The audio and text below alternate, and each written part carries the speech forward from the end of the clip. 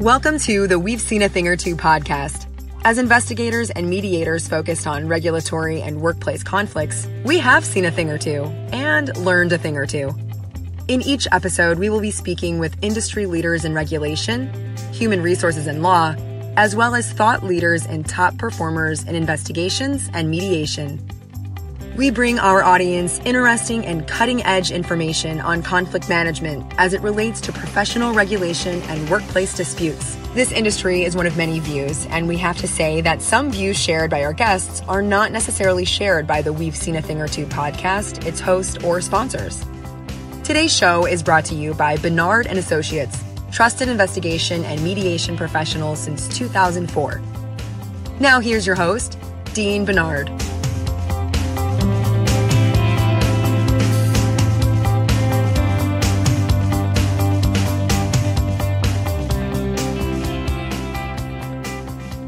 Hi, everybody. Welcome to the latest edition of the podcast, and thank you for listening. Today's guest is a woman that I've had the pleasure of knowing and working with for many years, Rebecca Durcan, partner at the law firm Steinecke Maciura LeBlanc.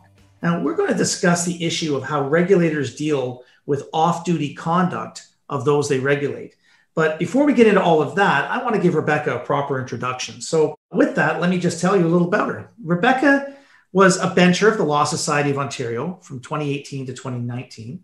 She attended Queen's University to study history and obtained her law degree from the University of Windsor in 2000.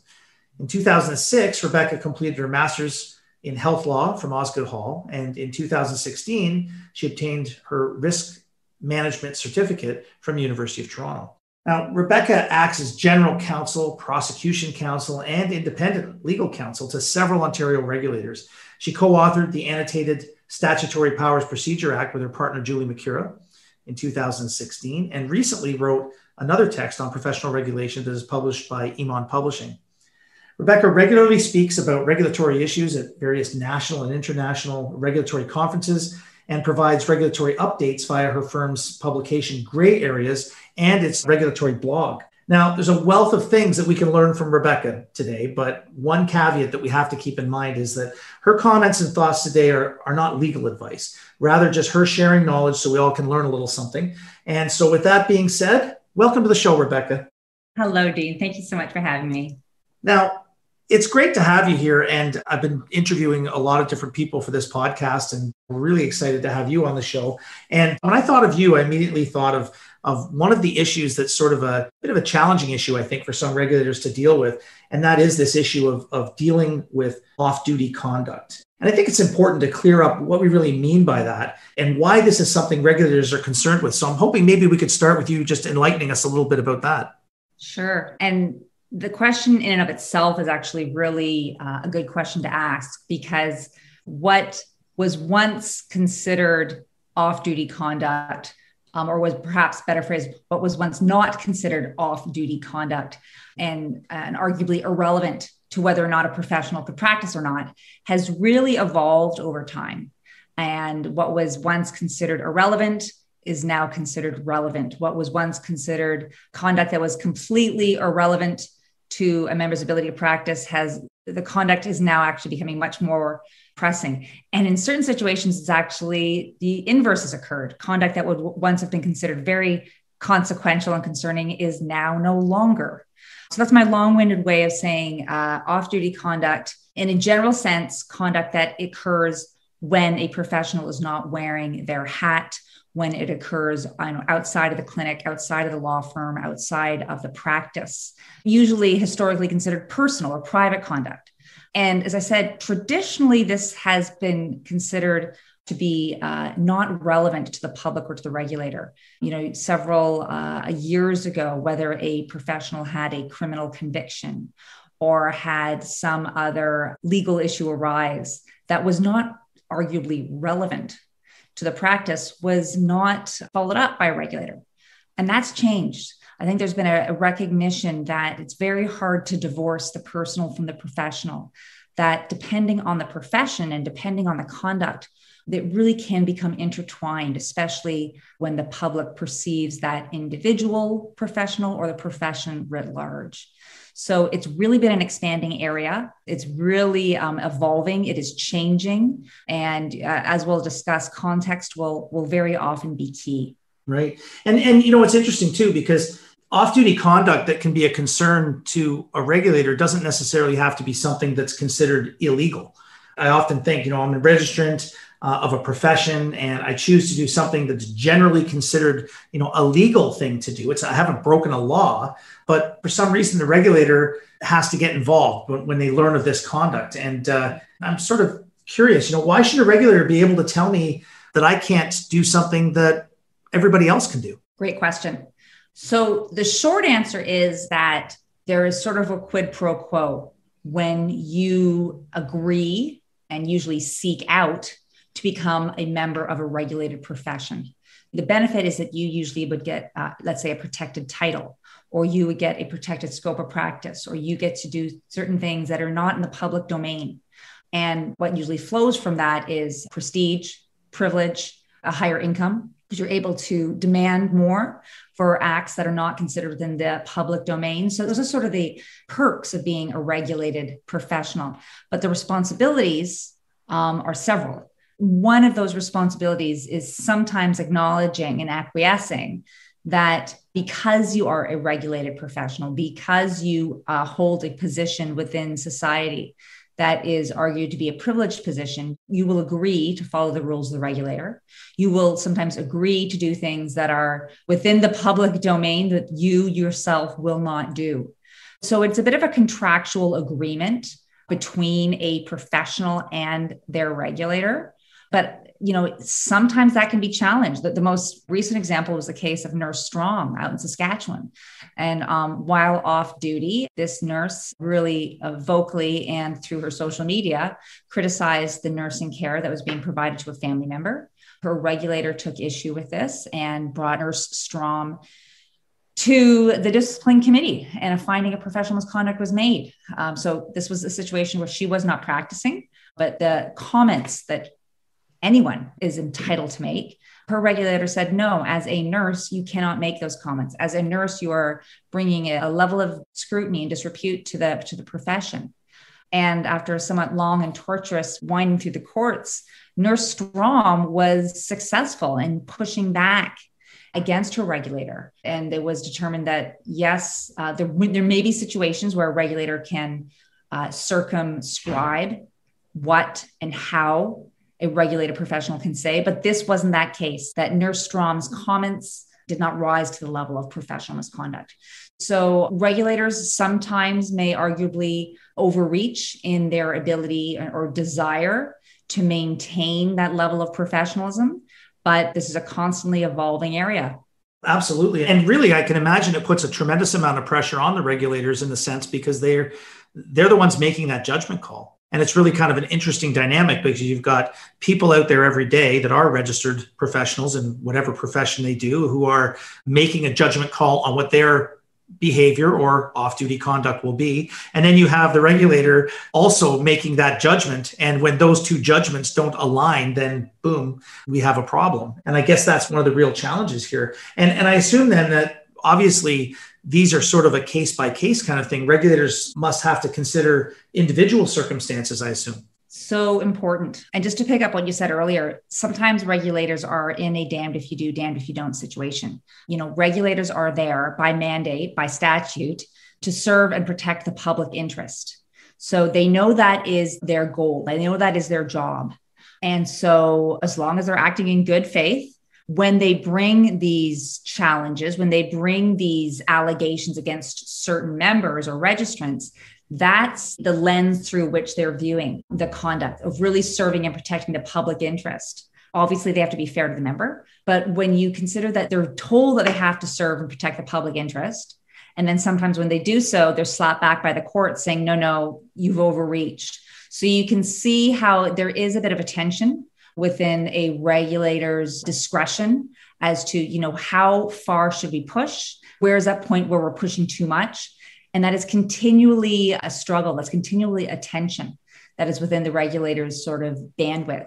But I really, really want to drive home that last point you made of context. Context is so key. What may amount to conduct in someone's personal life that does rise to the level of professional misconduct may not in another. It might be the individual facts in that case. It may be the individual profession.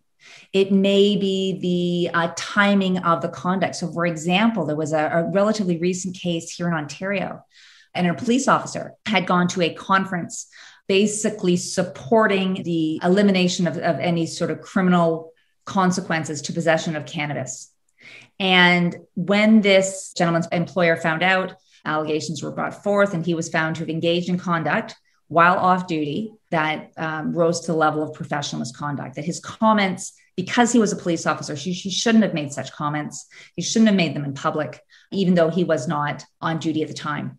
And the courts have sort of said no. The appellate bodies realized that by the time this hearing had winded its way to them, cannabis had, in fact, possession had been taken out of the criminal code, that the timing, that the public's view on the issue of possession of cannabis had dramatically shifted.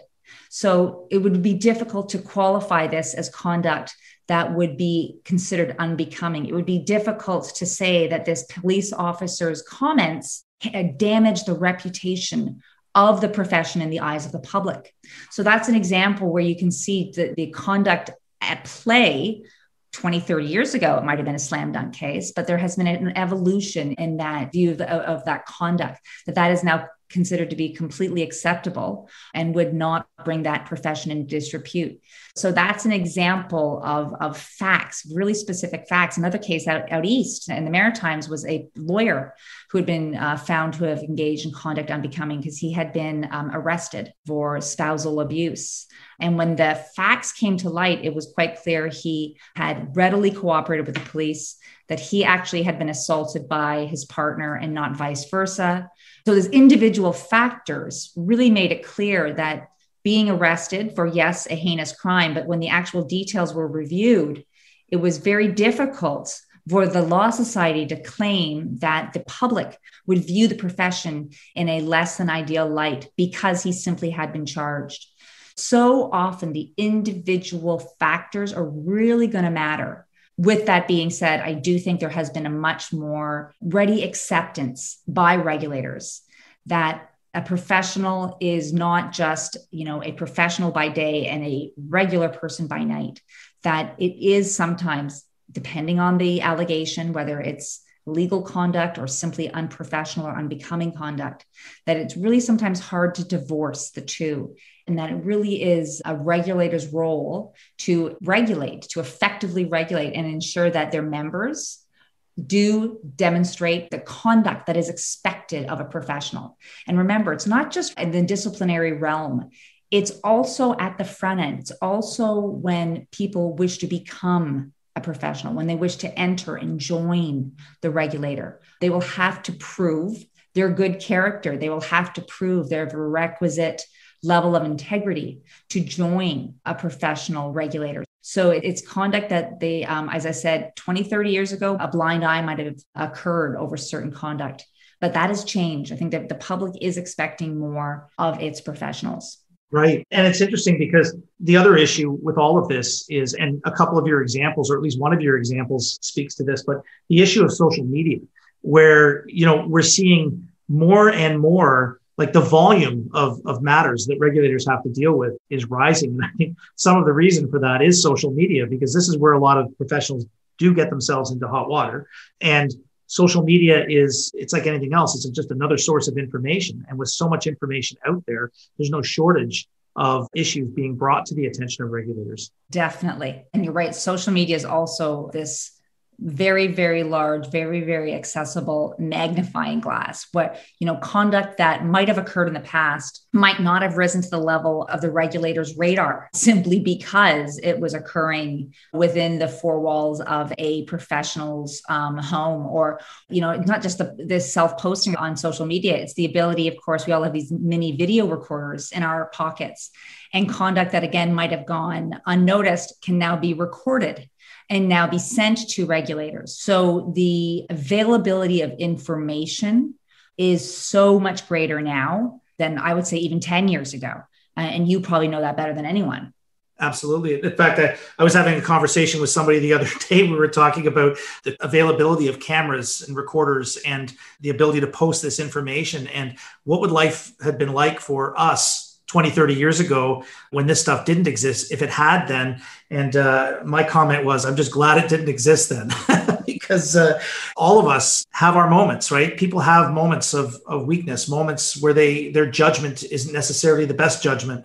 It doesn't necessarily make them bad people. But as you said earlier, there's a level of accountability that must be there for people. They're held to, I know it's a bit of a cliche, but they're held to a higher standard, and they have to be able to project that standard. And so speaking of standards, or, I guess another way to look at it is guidelines. Is there something regulators could be doing to perhaps create a set of, or maybe some have they created a set of standards or guidelines to help guide their registrants in understanding off-duty conduct and the things they should be doing to protect themselves?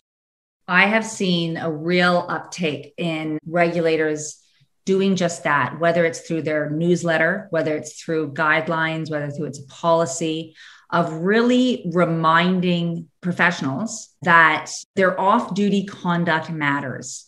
I've also seen an uptick in reminding registrants and members of social media and what is considered to be professional and what is considered not to be professional, what would be acceptable to that regulator and what would not. So I am seeing regulators reach out and provide that assistance to their members so that their members are quite aware of that very fuzzy line, that it does exist. But also, of course, that also serves as a reminder to the public and to the patients and clients of these regulated professionals. So these policies, guidelines would be posted on the regulator's website. So it serves two purposes. One, it really reminds members of what is expected of them. And two, it really informs and educates the public, and as I said, individual patients and clients, of what they can expect of their massage therapist or naturopath or lawyer or paralegal. So I am seeing regulators do a much more active reach out on this issue. That's great to see. I mean, I've seen that as well, and it's good to see that it's happening.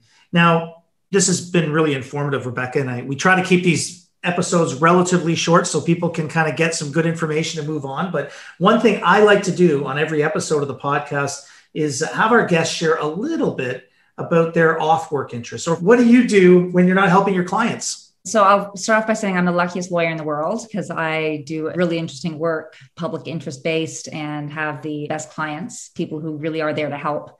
So as I said, I'm very lucky that as a lawyer, I have such a fulfilling role. But when I am not doing the world's best job, I am running around after my three gorgeous sons. So I have three boys who keep me very, very busy. I'll bet. And because I need to stay in shape to keep up with them, I am, especially since the pandemic started, a very committed runner. So I would have called myself a non-committed runner before the pandemic. But since the pandemic has hit, I run religiously 6 days a week, my early morning runs. That gives me my cardio, my mental therapy all rolled into one.